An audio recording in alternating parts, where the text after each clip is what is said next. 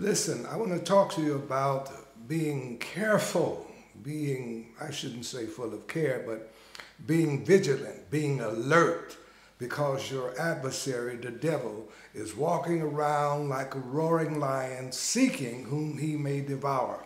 When you are winning in life, that is when you must be most careful, most vigilant.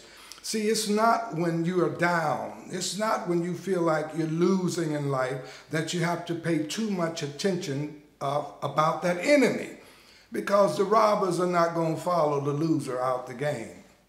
They look for the winner.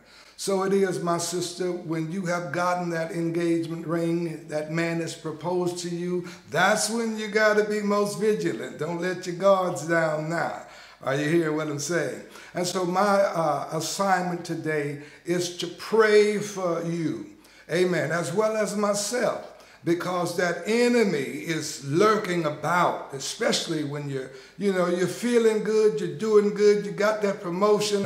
If it's your season, if it's your time, that's when you got to be having your whole armor of God on, my brother and my sister, because the jackers only come after the winners. Father, I pray today in the name of the Lord Jesus, whose I am and whom I serve, that you would help us to be strong in our faith so that we can endure temptations and obtain the crown of life. In Jesus' name I pray, amen.